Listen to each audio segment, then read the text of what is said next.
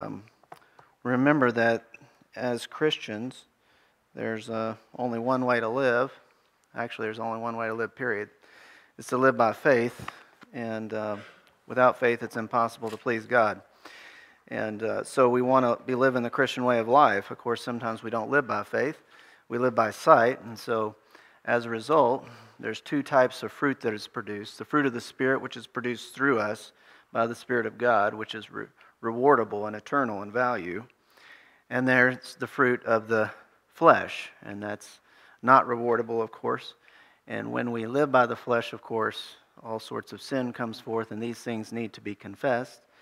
This is a confession that's private between the individual believer and the Lord. And 1 John 1:9 speaks of it, right? He says, if we confess our sins, He is faithful and just to forgive us our sins and cleanse us from all unrighteousness. So we like to just take an opportunity before we get started in the Word and deal with this great doctrine of faith.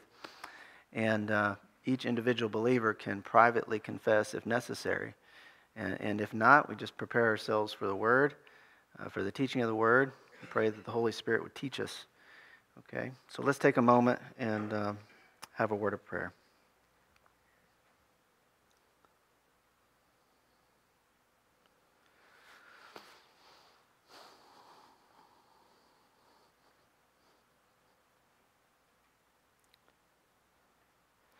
Dear Heavenly Father, I thank you so much for each individual person that's here. Each individual person born into this world, crafted in the image of God. Yes, fallen and sinners, but by the grace of God through Jesus Christ, faith in Him, we have everlasting life.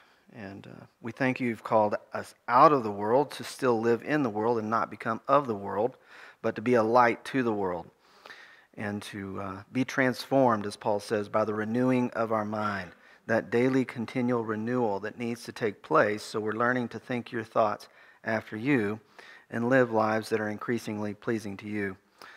Each of us have come here today. We have various struggles that we're facing, whether they're in our own personal life or those who are our loved ones, and things that we're dealing with, issues that we're facing. And we ask, Lord, that you would reinforce us today, strengthen us so that we can get our focus back on you, off of the problems, so we can live by faith in your promises and overcome those issues. Help us to also be strengthened so we can encourage others around us. The whole world around us, even many Christians, are living mostly by fear rather than by faith. Certainly the world outside the church is in a state of fear and confusion. And we pray, Lord, then that our lives will be stable reference points as they go back to the Scriptures and build upon the rock, build upon the truth, and that we may be able to respectfully and gently engage with people and direct them toward the truth, which is your word, which is found in the Lord Jesus Christ. So help us today to be strengthened and to understand this great doctrine of faith, what it's all about. And we ask all these things in Jesus' precious name. Amen. Well, maybe you know, maybe you don't know, but when I was younger, I was a soccer player. I still try to be a soccer player today if a ball happens to come in my vicinity. But when I grew up in a small town, and I excelled in soccer. It was something I loved, and I practiced by myself every single day. Outside in my yard, playing on the neighbor's brick wall, juggling, dribbling, learning new skills and so forth. And I loved the game, and I was usually at the top as far as our age group as we competed in our small community. But one thing I noticed as I tried to develop more and more skills and eventually did go on to college and play and so forth and scholarships and stuff, but one thing I noticed throughout all that was that every summer we had a camp, and I would go to soccer camp. It's something I always looked forward to. And what was interesting about camp was that they weren't teaching us more complicated feints, moves to outwit your opponent, but they always took us back to basics. How to trap the ball, how to pass the ball, how to shoot the ball, how to be aware of your surroundings and all of this on a field. And it was at that time when I was going back to basics that my game elevated. It wasn't because I was learning more complicated things. It was because I went back to basics. And that's what we're doing in the framework study. We go back to basics because to live the Christian life and really go to the next level, you have to have those basics down firm. And so the framework, at least the way I envision it, is really taking us back to basics. We go to creation. I mean, that's as basic as it can get, right? We learn about who God is, who man is, what nature is. We go to the fall. We learn about sin and suffering. I mean, what is wrong with this world? What's wrong with me, right? And then we go to judgment, salvation at the flood. We realize that there's a God who is concerned about the world. He judges those who remain in rebellion against him, but he saves those who are oriented to him by faith. And so there's a solution in the end to the world's problems of sin and suffering. And then finally, of course, we're now talking about Abraham. And what this event is all about is God called him out in Genesis 12, and the doctrine of faith, how Abraham believed God, the doctrine of justification, how God credited him with righteousness, the whole great doctrine that was really restored to the church at the time of the Reformation with Martin Luther and so forth, that whole story. And then, of course, the doctrine of election, what that is really all about, which we'll talk about in a few weeks. So we're going back to basics, and this fifth event of Scripture, the call of Abraham, is a basic and fundamental event of Scripture which gives us really basic doctrines that Christians need to know. What's faith? What's justification? What is election? What is all this about? People have different ideas about this. What is going on? So what we said as far as history is concerned in Genesis 12, what's taking place is the end of an era. Okay, the era from the time of the flood to the Tower of Babel is a time when you had these folks like Melchizedek, who was a Gentile king priest. And they were the ones who were taking the revelation of God to the world. But that was obviously unsuccessful. And we see that at the Tower of Babel, right, as the men of the world gather to rebel against God. And immediately following that, we discover more about this Melchizedek figure and how he meets with Abraham, and he sort of passes the torch, so to speak. He blesses Abraham. He blesses Abram's God, and Abraham pays tithes to Melchizedek, recognizing his priesthood that God had set up for that era. But now is the change in God's strategy. God's strategy is no longer going to be to work with every person, every people group, but he's going to work with one nation. And through that one nation, Israel, he wants to take that nation. He's going to separate them from all the other nations, right? He's going to peel them off, so to speak. And then what he's going to do is he's going to teach that nation so they can mature in the Word of God, so that as mature believers, the nation Israel can go back to the Gentile world, to the rest of the nations, and bring the truth to them. That was the whole basic strategy with the nation Israel. Okay? So that's the event we're studying, how God started all that with one man named Abram. Okay? So we looked at the historical event like we always do, and we really kind of went through it. And we said the first thing that happened as far as order of events in Abraham's life is God appeared to Abram in a powerful speaking event. That's based on the original languages in Genesis 7:2. The concept that there was this appearance of God where he spoke to Abraham. I call that a powerful speaking event. Abram knew who was speaking to him, that it was his creator. That's the first thing that happened. The second thing is that Abram believed God's promises. I mean, first you have to hear, point one, and then secondly, you believe. Because faith comes by hearing. And so the first two illustrate Romans 10:17. Faith comes by hearing, and hearing by the word of God. God spoke, Abraham believed.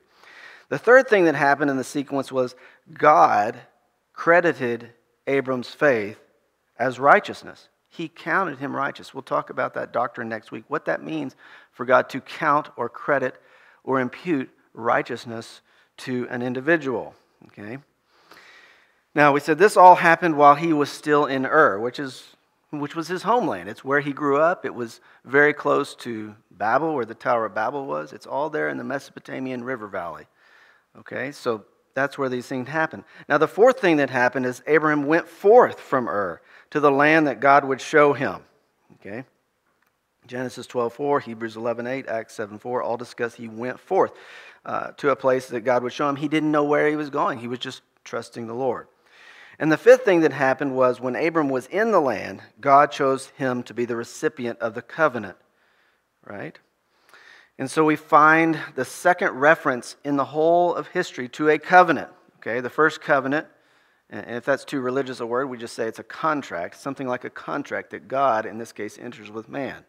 Because we're all familiar with contracts if you've ever bought a car or a house or anything that requires some kind of mortgage or payment. Okay, so God enters into a contract for the second time. Okay, the first time he entered it with Noah and all flesh. The sign is the rainbow in the sky, right? And the terms are God will never flood the earth again. Okay, that's a great promise of God. It gives us stability in this world.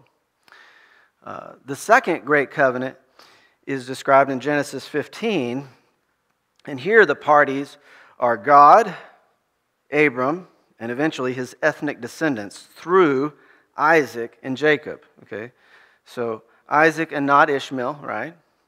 And Jacob and not Esau, right? So God has a specific parties to this covenant that come through the line of Abraham, Isaac, and Jacob down through the 12 tribes. Okay, those are the parties to the covenant. The founding sacrifice, remember Genesis 15, they cut the animals in half. They laid half over here and half over there. It was a bloody, solemn ceremony, covenant ceremony. And God, in the form of a smoking oven and flaming torch, passed through the pieces. Okay, he passed through, and he alone passed through as Abraham was conked out on a rock.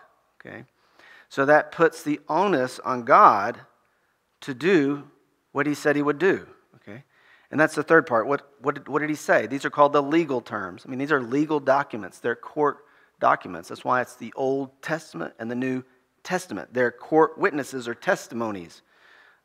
Okay, so the three basic terms that God promised as he passed through the pieces to give Abraham was a land, a seed, or an offspring, and blessing, global blessing that would go to the whole world. This is the whole idea that God is going to take the nation Israel, set them apart from the nations, right? Mature them in the Word of God so they can go back to the world and reach the world with the truth. By the way, that's the same paradigm for us as Christians, right? You become a Christian and you're just a baby. Are you ready to be teachers of the Word? No. You're just trying to learn. You know, you're in your spiritual diapers, okay? And you make a mess all over yourself, okay? But you get cleaned up and you learn how to walk and you grow and you develop, right? It's the whole thing, right?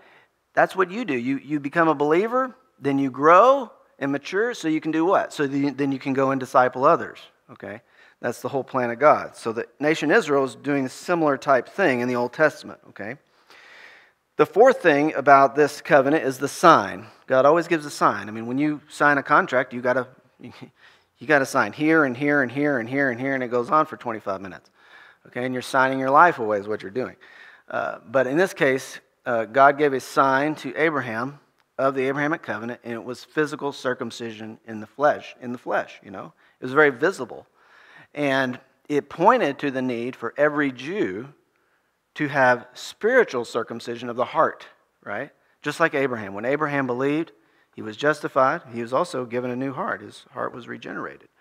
I've read lately, a lot of people say, well, Old Testament people weren't regenerated. You know, that's a work of the Holy Spirit that wasn't happening in the Old Testament. Well, no, it was happening in the Old Testament. There's other ministries of the Holy Spirit that weren't happening in the Old Testament, like baptism of the Spirit, indwelling of the Spirit in every believer. That's not present in the Old Testament. But there are still ministries of the Holy Spirit in the Old Testament. He filled certain people for various activities, such as building the temple and so forth. He also did regenerate people or give them a circumcised heart when they believed. Okay, so the Jews were to be physically circumcised, and that was to point to the need for that little boy to later believe, of course, and become spiritually circumcised. So these things are all present in the Abrahamic covenant. What we're going to do today is go into the first of three doctrines that come out of the call of Abraham. Okay, and these three doctrines are, as I mentioned, faith, justification, and election. Okay? Essentially, what happened is very simple to see from the Bible. Okay? God spoke, Abraham believed, God credited him or justified him, and God chose him then to be the recipient of the covenant blessings. Okay? But of course, to enjoy those blessings as a Jew, you had to ultimately be spiritually circumcised. You had to have a faith like Abraham, right? So let's start today with the doctrine of faith, okay? And the only way to do this is to start with definition. If we don't define our terms, when we speak with people, we end up going on for 30 minutes and not understanding that the other person means something different than what we're saying, even though we're using the same words, right? So we define terms. As I do this, I'll also use the word belief and sometimes believe. Okay, those are synonyms for faith. Okay, they don't mean something different. They're the same term. So I'll just use them interchangeably. First of all, what faith is not? First of all, faith is not uncertainty. Okay, faith is not just a guess. Now, we can use it that way. You may say to your teacher, well, I believe the answer is, and you're not really sure. Okay, but that's not how the Bible is using the word faith. Okay, it's not using it as a guess or a hope so. Okay, it's much more certain. The second thing that faith is not a leap into the unknown. This is the concept of a leap of faith. Okay. What a leap of faith into the unknown is the concept that if we have this faith that is based on nothing, really, and therefore it's just a leap, okay, that somehow this makes something true for you, okay? It's something true for you. It's considered by some to be a higher kind of faith, okay? Well, that kind of faith concept does not come from the Bible either, okay? Where it came from was an existential philosopher named Soren Kierkegaard in the 1840s. That's where the whole concept of leap of faith came from. It didn't come from Paul. It didn't come from Jesus. It didn't come from Moses. It didn't come from David. It came from Soren Kierkegaard. And what happened is his philosophy, existential philosophy, crept into the church through another church theologian named Karl Barth in the 1840s, right after World War II. And this developed into what is today known as the New Orthodoxy or New Evangelicalism. And the idea of this type of faith is that you can't have true knowledge of God from the Bible. You can't. Okay? The Bible is not the Word of God. Okay? It is only a testimony to the Word of God. That's a little tricky in the language. But this, they would say, is not the Word of God. It's only a testimony to the Word of God. And the only way to have true knowledge, they say, is by experiencing God. Okay. And this, maybe Henry T. Blackaby, experiencing God, all this discussion about experience over the last 70 to 80 years is coming out of this. You need to have this personal experience with God. Because, see, this isn't really the Word of God, okay, in their thinking, okay? The only way to really have contact with God is not through His Word, but through an experience with Him, okay? So they discuss this as a leap of faith into the unknown. That's how you experience God, okay? So that, again, that is not the idea of biblical faith, okay? The idea of biblical faith is that in the Bible, in the Word of God itself, there is knowledge of God, and that it is true, okay? And we put our faith in the content of the Scripture, what God has spoken, okay? So, briefly then, faith is not two things, okay? It's not uncertainty, it's not just a guess or something vague, okay? And second, it's not a leap into the unknown, okay? Well, what is faith then?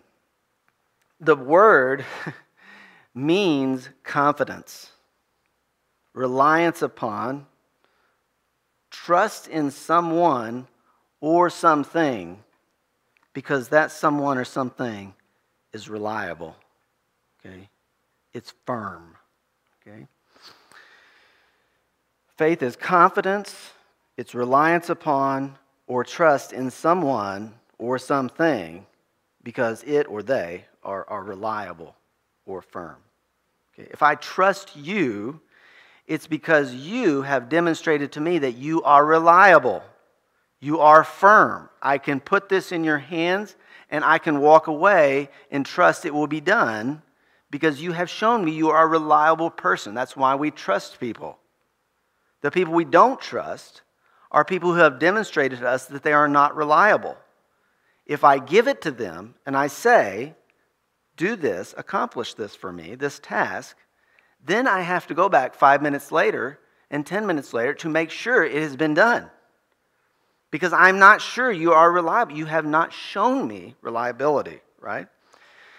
So when I trust you, what I'm saying is the object, you, are reliable, you are firm, and so I express my faith or confidence in you as a person, okay? We do the same things with objects, right? We trust that certain objects are reliable because they have shown us over and over they are reliable. I get in my car, I turn the starter, the engine fires up, okay? And all of a sudden one day it's not, and it doesn't, okay? But generally speaking, what? We have faith that when we turn the key, the car is going to start because the car has over and over shown me it is reliable. It is firm, okay? It's something I can trust, okay? So this is the concept of faith. Now, we become convinced or persuaded that some proposition or object is reliable, and when we transfer our confidence to that proposition or that object, what are we doing? We are expressing faith. Do you see that it's not a leap, okay? A leap is you go to someone, you have no idea about their integrity, and you totally just entrust something to them. That's not an easy thing to do, and it's probably not a smart thing to do, is it? Because you're probably going to end up disappointed. So, let's develop, now that we've defined faith, let's develop 5 points to the doctrine of faith. Okay? The first point is that faith rests upon God doing the initiating. It rests upon God doing the initiating. This is to say that God is the one who makes the first move toward man. He initiates with us. Okay? There are several verses and several illustrations. I've listed some of the illustrations here and some of the verses, okay? When Adam fell, let's just go back to Genesis, we've been there. When Adam fell, who initiated the conversation? God or Adam? God. What was Adam doing? Hiding, okay? He wasn't looking for God, he's hiding from God. Do you see that God initiated the conversation? If Adam was going to have faith in God at that point, after he fell, it would depend upon God taking the initiative, which he did. Now this makes sense because there are verses that support this type of thing, like Romans 10:17. How does faith come? By hearing. So what has to happen before you can have faith? The hearing. The hearing of what? The hearing of the Word of God, which is what the verse states. Okay. Another illustration, in Acts 16, Paul was in Thyatira, and there was a woman there. Her name was Lydia. You probably remember. She's a sewer of purple fabrics. Okay. It says while Paul was speaking there, it says she, quote, was listening, hearing. And it says the Lord opened her heart to respond to the things spoken. Okay. So what does that illustrate? It illustrates again that first there was the listening or hearing of the word, and as that was being heard, the Lord opened her heart. He was at work in her life, and she responded with faith. Okay? So there has to be this initiatory work of God, okay? And that often takes place through us preaching the word, telling someone the gospel, okay?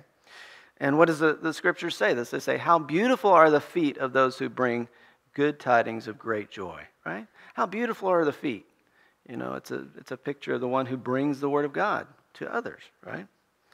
As we do that, we bring the word of God to others. They hear, and God is at work, okay?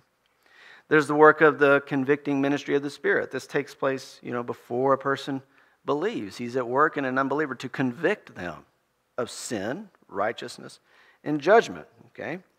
So this is all ways that God does the initiating so that person can be prompted to have faith. Okay? Now, what we don't mean, so we're clear on this, is that we don't mean that God gives a person faith and that person then gives that faith back to God. Okay, that's going too far. That's one of the aspects of the 5 points of Calvinism, which has this concept that when a person is spiritually dead, and we're all born spiritually dead, right? But we can't respond to God. We're unable to respond to God. So what God has to do is he has to give the person faith, okay? And he does this in the work, they say, of regeneration. He will regenerate a person, and in the regeneration, give them faith, and then the regenerate individual then gives faith back to God. So the whole idea here is, again, you're so spiritually dead you can't respond to God with faith, so God has to regenerate you first, okay? And then in the regeneration, he gives you faith, and then you give that faith back to God, okay? That's going further than what we're saying, because it's saying that there's no human requirement on regeneration or salvation. No human requirement. That God basically saves a person and gives them faith, and then they give that faith back to God.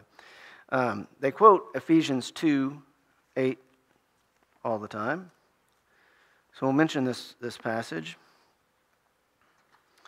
Ephesians 2, verse 8. You probably know the verse. For by grace are you saved through faith, and that not of yourselves. It is the gift of God. The question is, well, what is the gift of God? The grammar doesn't really flesh out that the gift is faith, okay?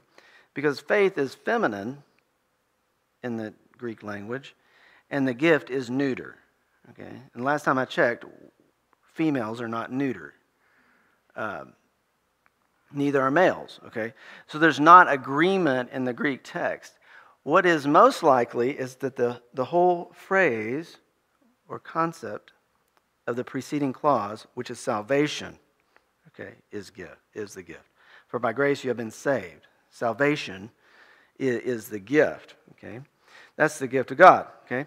But in order for a man to be saved, he does have to have faith, okay? And to have faith, God has to do the initiating. He has to start.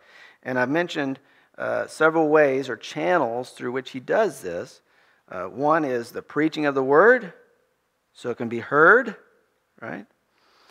The convicting ministry of the Holy Spirit, that's an unseen work that we don't have access to. The Holy Spirit does this as the word is being preached to an unbeliever. He convicts them. If we went to John 6, we could talk about the drawing ministry. There's a drawing ministry that takes place, which is probably closely connected to this convicting work of the Spirit. But in the end, after these works of God, the person does have to believe. Like it says over and over, it will say, Abraham believed, and it was credited to him as righteousness, or whatever. Or the Philippian jailer asked, what must I do to be saved? And Paul and Silas said, you have to believe. Believe. Okay? That's not something God is going to do for you. Okay? He will do the convicting work, he will do the drawing work, okay, but he's not going to believe for you. Okay? So faith rests upon God doing the initiation, okay? And if God doesn't speak through us or through his word as someone reads it in a hotel or whatever, okay, then people can't come to faith, okay? The second thing about faith is that faith is not a work, okay? What we mean here is that it's not something meritorious that God looks at and justifies us because he sees some work that we had done called faith, okay? No, faith does not contribute to our salvation, okay? It doesn't save us, okay? It's what God saves us through. It's a channel or an instrument through which God saves us, okay? There are many Christians who say that if we have to have the faith, as I've said we do, then all of a sudden now we are contributing to our salvation, okay? That could only be true if faith is a work. Then we would be contributing to our salvation. But the Scriptures teach and illustrate that faith is not a work. It's not something that has any merit to it. So let's look at Romans 4, verses 2 through 5. Paul's illustrating, or using Abram to illustrate the doctrine of faith. That's why we're bringing up the doctrine of faith, because when you see Abraham mentioned in the New Testament, you see that Paul wants to teach about faith. He wants to teach about justification. Okay, these great truths that go back to Genesis 12 and 15. He's discussing how Abraham was justified, which we've already studied in Genesis 15. Okay, so verse 2 of Romans 4. For if Abraham was justified by works, he has something to boast about, but not before God. For what does the Scripture say? And then he quotes from Genesis 15:6. Abraham believed God, and it was credited to him as righteousness. Question then. So was Abraham doing a work by believing God? No, it says if he worked, he would have something to boast about, but he didn't have anything to boast about because he didn't have to work. He had faith. Verse 4, now, to the one who works, his wage is not credited as a favor, but as what is due. I mean, how many of you ever had a job? At the end of the week or the end of 2 weeks or every month, you get a paycheck. Okay, that's not a favor. And you don't have to say, thank you for giving me a paycheck. Because you did the work, you earned it. Okay? You should get paid. It's what is due. Okay? But verse 5, he says, but to the one who does not work, but believes in him who justifies the ungodly, his faith is credited as righteousness. And there it is. The contrast is super clear in verse 5. The one who does not work, but rather believes, right? So, see, belief is not a work. Okay? Belief is the opposite of works. It's not doing something to receive something. It's simply receiving something. It's just receiving something. John 1:12, the Gospel of John.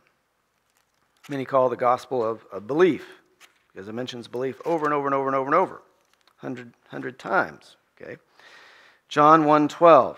If I'm going to say that belief is receiving something, I have to prove that. So John 1:12.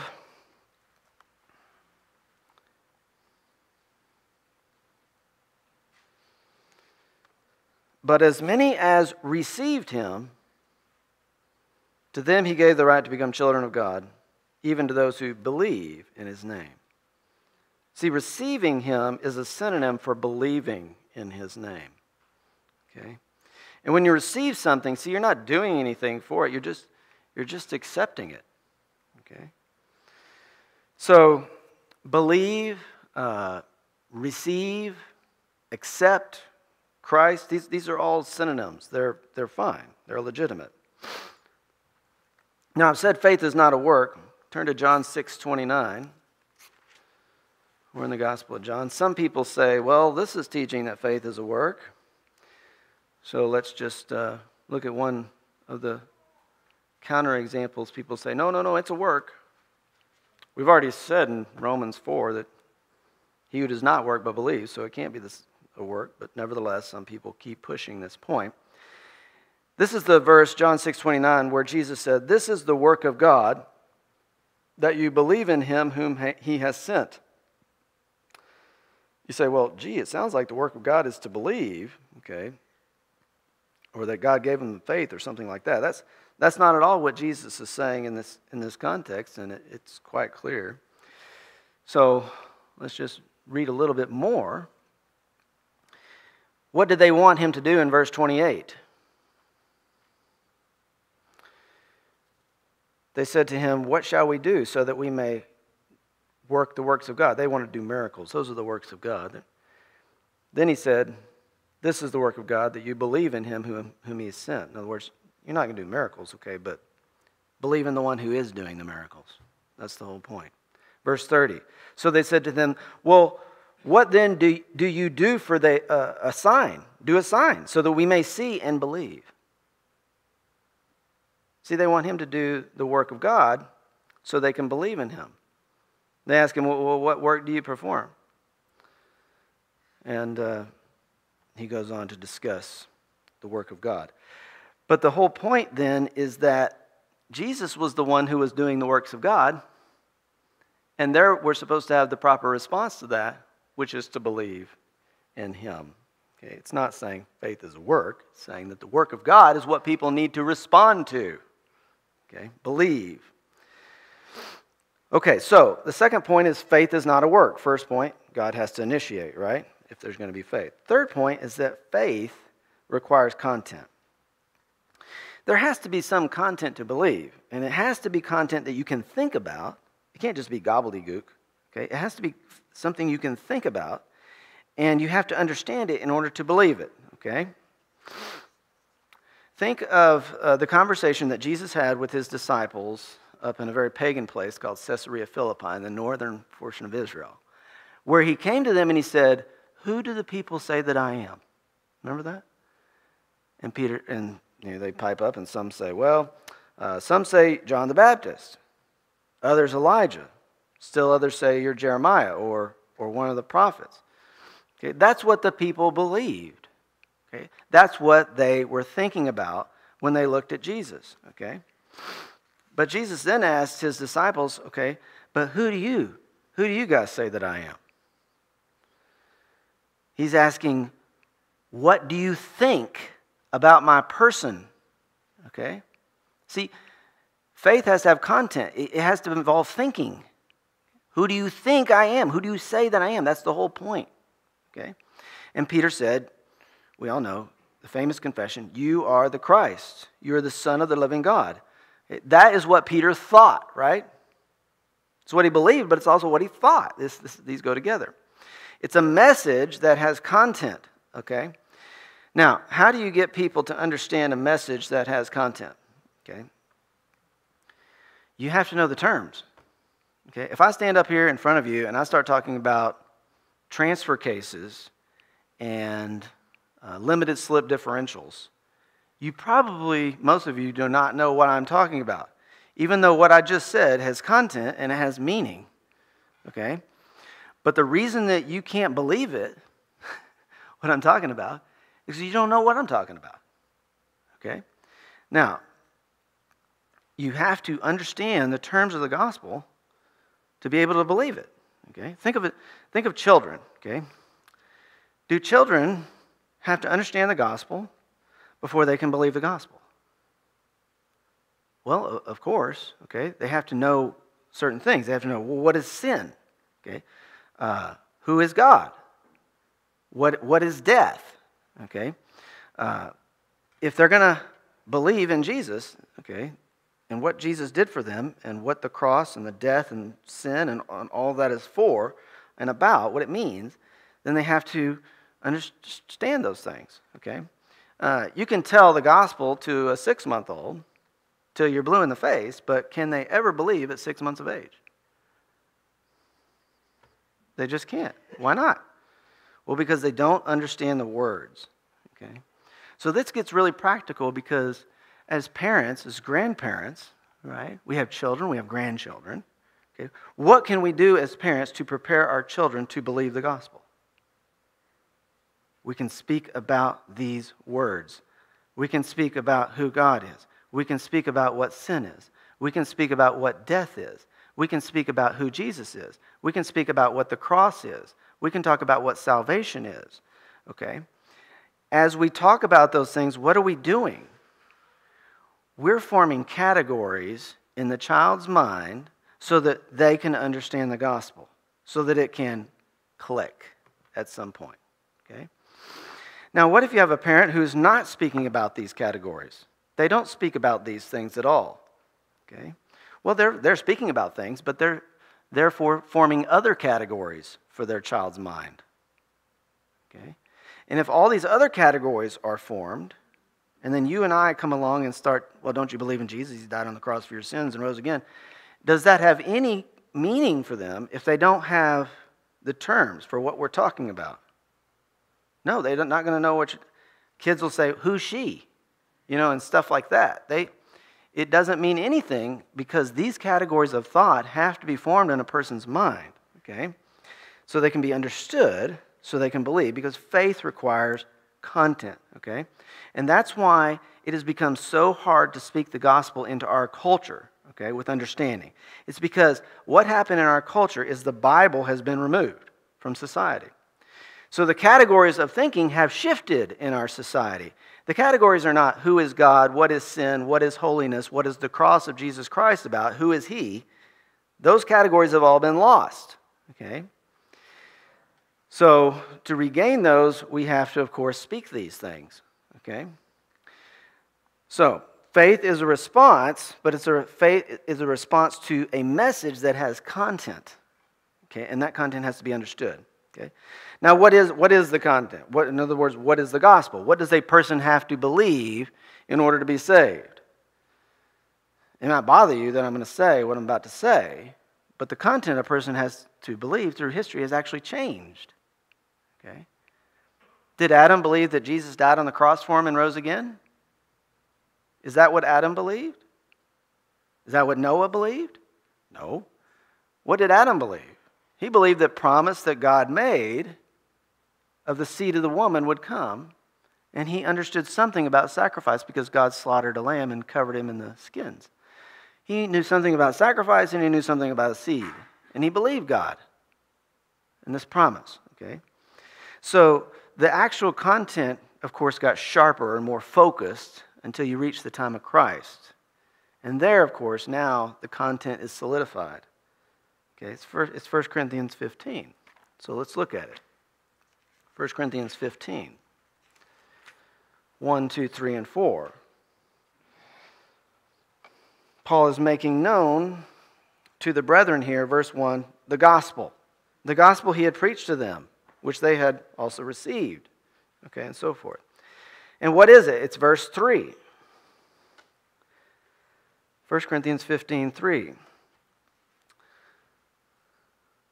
For I delivered to you as of first importance what I also received. And here it is. That Christ died for our sins, according to the Scriptures, meaning it's the subject of Old Testament prophecy that the Messiah would die. And that he was buried. Okay. In other words, that's the evidence. That's the historical evidence. How do I know that he died? Well, because he was put in a tomb. That's how. Okay.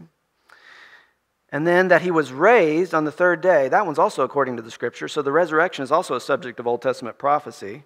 Psalm 16, he would not undergo decay. Okay. Also in the Jonah account, 3 days and 3 nights, and so forth. And then in the resurrection, there's Jonah's back. Okay. So this is subject of Old Testament prophecy, and that he appeared. Okay. That's the evidence again. That's the evidence of the resurrection. How do I know he was resurrected? Well, because he appeared. And it goes through a great long list of witnesses. So the gospel centers on the two key components of the death of Christ and the resurrection of Christ. The burial and the appearance, those are evidences. They're not the essential core of the gospel. Somebody doesn't have to believe in the appearance of Christ to be saved. But they do have to believe in the death and resurrection of Christ. Okay? Because on the cross, that's where he died for our sins. The resurrection is the evidence that, in fact, the payment was received by the Father. So that's the content that a person has to believe in order to be saved. So does a person have to understand these basic concepts in order to be saved? Yes. Okay. And can an unbeliever, through the work of God the Holy Spirit and the preaching of the Word, come to understand these things and then believe them? Well, you're here and I'm here. So this is why, for example, we're so concerned about translating the Bible accurately into other languages for people groups and tribes and nations. Because those people cannot be saved apart from knowing what it is, the content that they need to believe, okay, about Christ. If people could be saved apart from the gospel, why are we spending millions of dollars to support missionaries and send them out all over the world? That'd be a silly thing to do. We ought to spend our resources more wisely, right?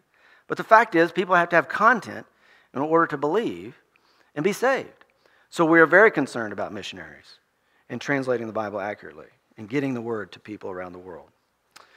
That's the third point. Faith requires content. Okay? The fourth thing is faith's object is what saves. I mentioned this before, but faith doesn't save anyone. Okay? If faith saves you, what happens if you lose your faith?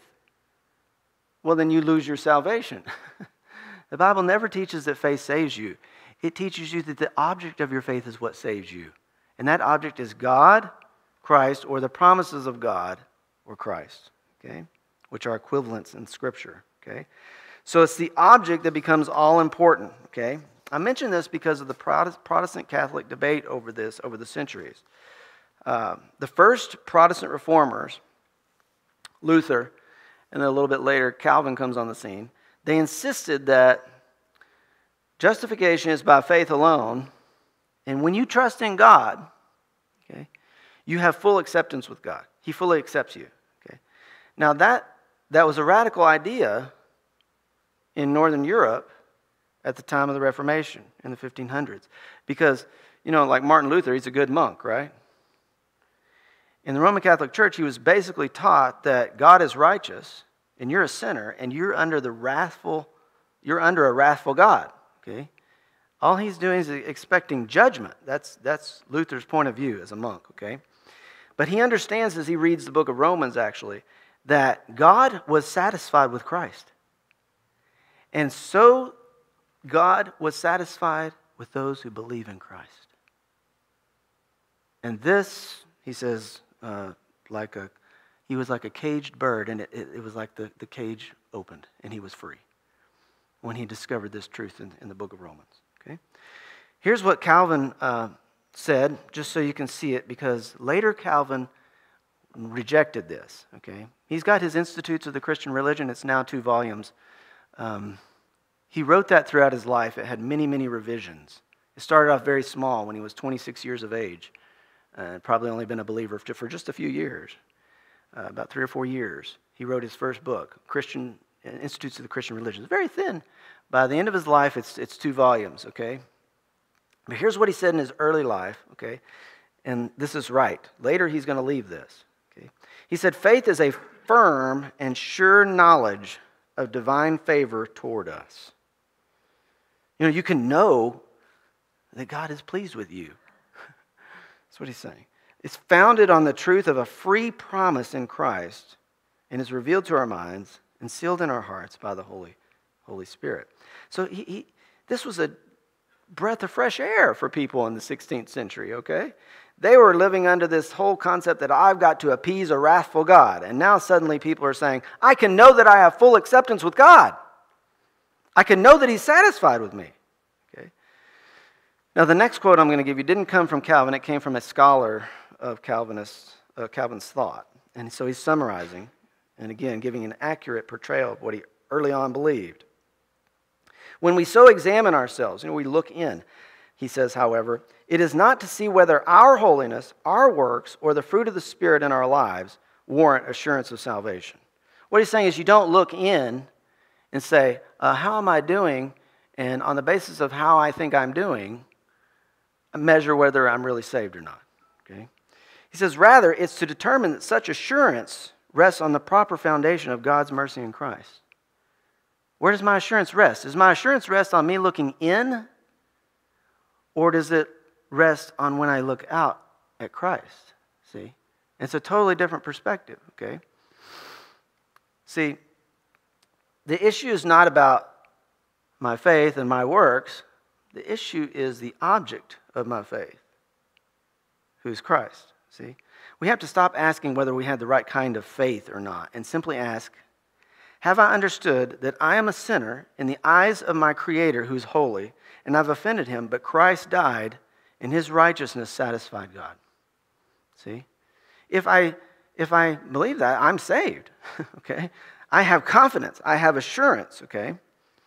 My assurance is not in me. My assurance is in Christ himself. So it's not an assurance based on my works or lack of works. It's an assurance based on Christ and his work. Now, this is early on in the Reformation, and they were nailing it, okay? They were nailing the gospel, okay?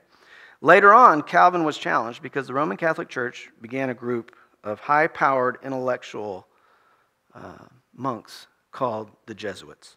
Okay? And the Jesuits were created to counter the Reformation guys, okay? To counter their arguments. Their argument was this: if you reformers say that people can have assurance of salvation, that they can know they're saved, then those people are going to go off and live, sinful lives. I mean, they're going to use that as a license to sin. Okay? Now, Calvin did feel the strength of this argument, and so he changed his tune, and now I'm going to show you what he wrote in his last edition of his Institutes for the Christian Religion. Okay? He said, it's faith alone that saves, but the faith that saves is never alone. You may have to mull that around a little bit, because we want to say, yeah, faith alone that saves is faith. Actually, it's really God that saves, but okay. But the faith that saves is never alone. In other words, there's different kinds of faith. Do you see that in the last statement? There's certain kinds of faith. Okay, there's faith that has something attached to it, and that's the kind that saves. Okay, and there's faith that doesn't have anything attached to it. Okay, and it doesn't save. Okay. So this is the whole concept that there are different kinds of faith. Okay, and you've got to have the right one in order to be saved. And the right one is the one that has works attached to it. Okay? It's a faith, we might say, that works. Okay? So the issue became, after the Jesuits, and he wrote this in 1563, just before he died, do I have the right kind of faith? Okay? And this is what the Puritans are all about. Okay? As much as you may love to read the Puritans, and I actually like to read some of it, but most of it's an internal introspection. It's looking in myself to try to find assurance. Are my prayers good enough? Are my works good enough? Do I have the right stuff to illustrate that I really am saved? Maybe you even saw the movie, The Right Stuff. Did you see that movie? It's decades old now. The guy who wrote the script for that, his background was in Reformed theology, and that's what it's about. It's a theological statement that he put, for the astronauts. Do you have the right stuff to be an astronaut and go to the moon and be the first people on the moon and all that? Do you have the right stuff, So the question for the Puritans was, do I have the right stuff? I look at my life. Does my life actually show that I'm really a believer? Okay. So there's this constant looking at your life to try to find assurance. Is that the way we do it? Or do we look outward to Christ, okay, and find our assurance in Him? See? So if we look in and we try to find assurance here, are we ever going to really find total assurance? No, we're not. Okay, it destroys assurance. The later Protestants, okay, and the Roman Catholics, of course, ended up deciding that you could not have 100% assurance of your salvation. Okay, and that's why the Calvinists developed the whole concept that what you have to do then is you have to persevere in the faith until the end of your life. You have to keep on believing. It wasn't faith in Christ at a moment in time. It was faith in Christ continually till the end of your life. And if you stop persevering, then you were never really saved to begin with. That was the whole idea, okay? You've got to have the right kind of faith, the kind that perseveres to the end, the kind that keeps producing works, okay, and so forth. So people then and people now do a lot of sitting around wondering whether they have the right kind of faith or not. So you can see a shift in the Reformation. What happened early on, it was very, you can have firm assurance. It's based on Christ. Versus later, it's based, no, inside me on my works. Okay. In a way, the Jesuits, won the argument. Okay. So, now, everybody was worried apparently that if we tell people that they're saved, if I give you assurance that, hey, Jesus says that if you believe in Him, you have everlasting life, nothing can ever take that away. You can have total assurance of your salvation. Right? People were worried that you might not live the right kind of life after that. You might use that or abuse that and go live a sinful life, see? And say, well, I'm saved, it doesn't matter what I do. Okay, right? Now, is that really what will happen? It could happen, I guess, if somebody doesn't really understand the doctrines of grace. But let's discuss what is the motive to live the Christian life. Why do I want to live the Christian life? Well, the grace of God toward me. That's why. The grace of God toward you and toward me who are sinners. See? So what we do then is we look at what God has done for us first, and now out of gratitude and appreciation, okay, I want to live the Christian way of life. If it's not gratitude, if I'm not trying to live the Christian life because of gratitude, then I'm still trying to secure my own salvation. See? I'm still trying to be good enough in my Christian life to prove I really am saved. Okay? Unfortunately, then, the original doctrine of faith that the Protestants developed, which is the true one, was preserved only in very small pockets of the church. And today it's only held in certain free grace groups. Okay? Now, it gets attacked, and here's how it's attacked. Well, you hold to cheap grace or easy believism. Have you heard those? Yeah. What's this easy believism stuff? Well, it's the idea that you can just believe and then go out and, sin and still be considered a real believer. Well, yeah, that's the gospel. That is the gospel. That's what it teaches.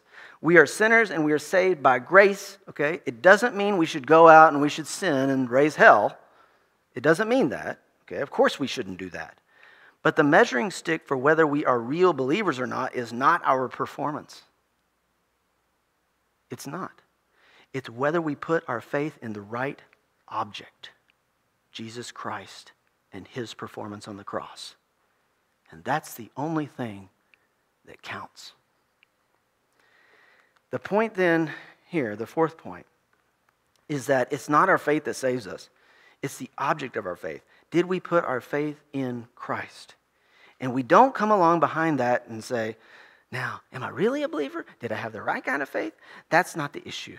Okay? The issue is the object of my faith. Did I put my faith in the proper object? Lastly, the fifth thing, the gospel must be believed. I mean, if a person is to be saved, okay, they have to personally believe the gospel. It's not enough just to understand the gospel. Okay? I understand evolution because I was trained and taught it in the university, and I got a degree in biology and a minor in chemistry, and I worked in plant physiology for 5 years.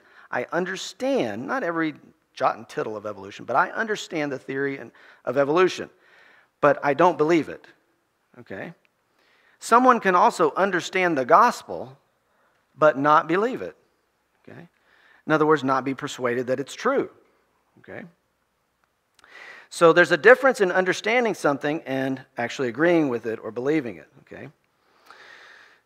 Involved in this, of course, is something that happens in the mind, and this is the thought process. Okay? If I do not believe something one day, but then I come to believe something tomorrow, there's been a change in my thinking about the subject. That is what we call repentance. A change in mind of our thinking about a subject is repentance. Okay? I could change my mind tomorrow and think that Chevys are sorry and Ford is good. Okay? I'm not going to change my mind, but anyway, I stir up too much controversy over things that are of great importance. Okay? But if I did change my mind, that would be repentance. Okay? When a person in their mind has changed their thinking about the gospel and they agree with it, they've repented. Okay? It happens coterminously with faith. It happens together with faith. Okay? So when I'm saying, yes, Jesus Christ died on the cross for my sins, yes, Jesus Christ was raised from the dead, at some point I had a change of mind in there, okay, and that's when I'm having faith. I'm putting my confidence in him, okay? Now the problem with repentance is that word, right? That people define it as turning from sin. That's the problem, okay? Because they get that from the Latin, and the word repentance comes from a Latin word, from penance, do penance, okay? This whole concept that I've got to turn from something and do something here, okay, to get some kind of satisfaction with God. That's not the meaning of the word. Okay, the Greek word metanoia, just means change of mind, change of my thinking. I don't think that you can go from not believing the gospel to believing the gospel without having a change in your thinking. That's just tied up with faith. They're not two separate things. Okay, there's two things that are happening at the same time. Okay, so I don't really tell someone, no. I mean, most of the time the Bible just says believe. There's a few passages that says repent, and I think is using it as a synonym, like Acts 11, 15, 16, and 17. Peter says they believed. The Jews said, well, then God has granted repentance to life even to Gentiles. I think they're being used there as two parts of the same thing. they're not two separate things. Okay, Louis Sperry Chafer said it this way: if you have a coin, faith is one side of the coin, repentance is the other. Okay, the two are inseparable on a coin. You can't have heads without a tails, right? So repentance is involved in faith. Okay, and that's what's happening. Okay, when we believe. Okay, we're having a change of thinking about the proposition that Christ died and he rose again. So in conclusion, okay, here's what we do. If we want to get straight in our mind faith, the doctrine of faith, here's the best way to do it and the best way to teach people and teach kids. You do the same thing that Paul did, okay? All I'm telling you to do is the same thing Paul did in Romans 4. When he wanted to talk about how we were justified, he went immediately to Abraham. It's a perfect picture. We can illustrate it. We don't have to sit here and argue about this verse or that verse. We say, we'll just go to Abraham. And we see what? We see God speak, right, to Abraham. Abraham believes God. God credits him as righteousness. Now let me ask you a question. Did Abraham do any work? No. He just believed. Was there content for him to believe? Yes. God told him the terms. I will give you a land, seed, and blessing. There's the content. Okay, he believed God. Okay, he didn't do anything. Okay, he received a promise of God. Okay, and that's what we do when we believe the gospel. We are receiving the promise of God that he gives us eternal life. He gives us salvation when we believe in Christ, who died for our sin and rose again. Now, that's all there is. That's all there is to it. We get a free gift of salvation. If you've trusted in Christ who died for you, for your sin personally, and it was nailed to the cross, okay, all of it, all of your sin, all of my sin, past, present, and future, okay, once for all, he paid for it all. He said it's finished, right? And when you believe in him, see, at that moment, the very righteousness of Christ is credited to you. We'll talk about what that means next week. But think about what you have. If you haven't believed that, what are you waiting on? What are you waiting on? Okay? It's a free gift. He offers it to you in full. Okay, and it's freeing, right? Just like Luther, when he understood this, he says he's like a bird in a cage who was set free. You can be that bird in the cage, or you can be a bird set free from a cage. Where do you want to be? See? You want to have the freedom to live as you were designed to live in Christ, in harmony with your Creator, then just believe in Christ, right? And at that moment, you have eternal life. Nothing can ever take that away from you. Nothing can ever take it away from me. You say, but I still sin. That's not the issue. The issue is, did Christ pay for it? Yes, he did. Should we go on sinning? No, of course not. Of course not. But we're appreciative of what he's done for us. That's the motive to live now, a new life. Okay, so next week we will move to the doctrine of justification. We'll talk about what this really meant and what happened at the Reformation and why it's so important and why there really is a difference. Okay, let's pray. Heavenly Father, thank you for this day. We thank you, Lord, that you designed a salvation that we could have that's not based on any merit in ourselves, not any work, but a free gift given through faith when we put it in the proper object, Jesus Christ. We thank you that he's done it all. We thank you that there's not a sin in the world, whether it was done by Hitler or Stalin or anyone, or Mao or anybody, that Jesus Christ didn't pay for on the cross. And to realize the immensity then of your grace, what you have done for us, and the free offer that's available to anyone and to everyone who's ever came into this world. And also, of course, work with our children, work with our grandchildren to establish the categories so they can understand who God is, what sin is, who I am, why Christ came, so we can prepare them to hear the gospel and believe the gospel. How practical and wonderful it is.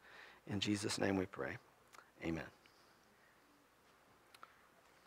Tato?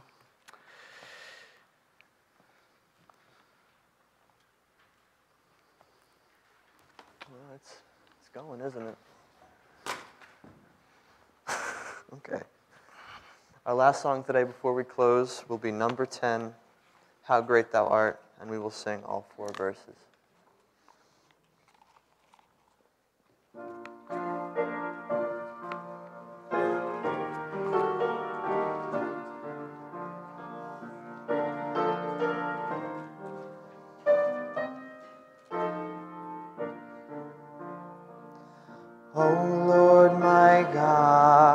when I in awesome wonder consider all the worlds thy hands have made.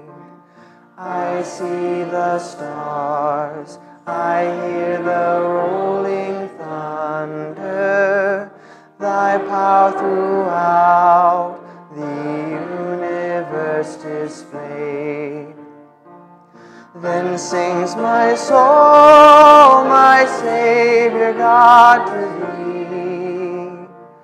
How great thou art, how great thou art.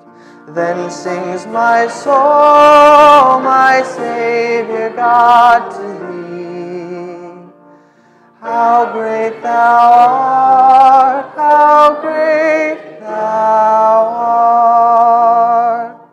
When through the woods and forest glades I wander, and hear the birds sing sweetly in the trees.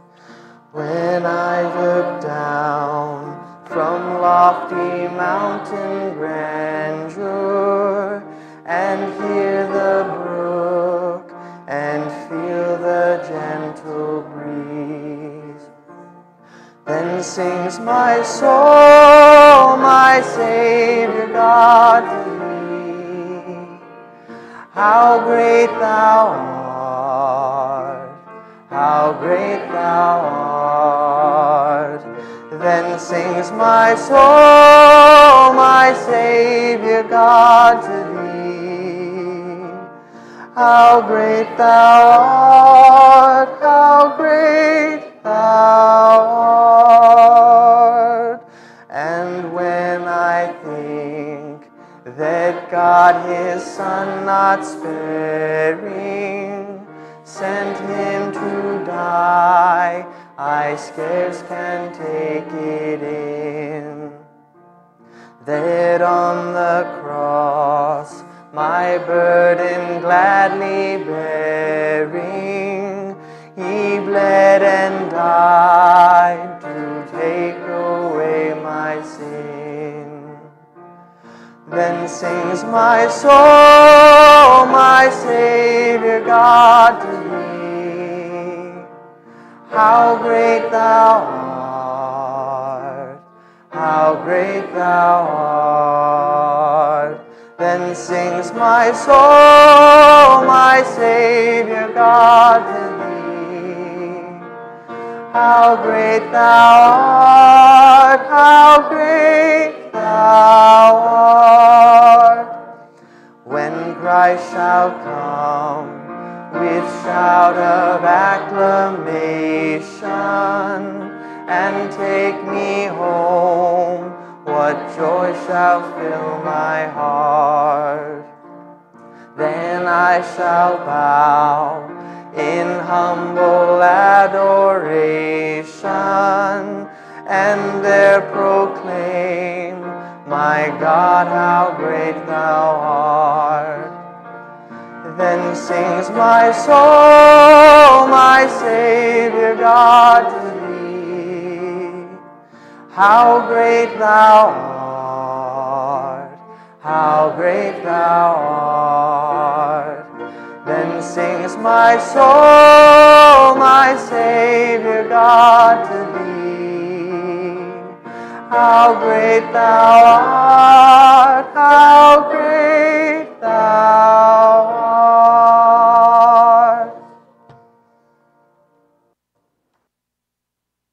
Now to him that is able to keep you from falling, and to present you faultless before the presence of his glory with exceeding joy, to the only wise God our Savior, be glory and majesty, dominion and power, both now and ever.